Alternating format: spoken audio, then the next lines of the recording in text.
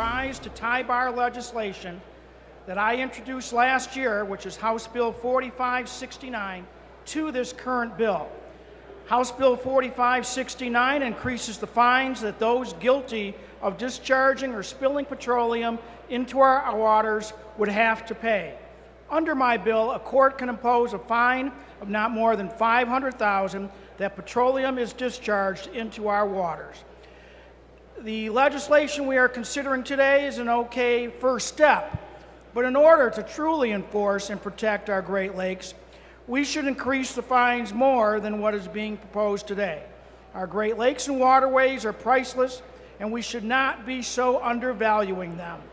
The amount of damage an oil spill can cause is immense, especially if a leak occurs from Line 5 under the Straits of Mackinac. That's why a fine of not more than $500,000 is reasonable.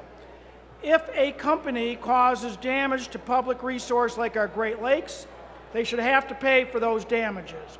My bill and this tie bar will help pay for the damages that are caused by these spills. I urge and ask for your support. Thank you.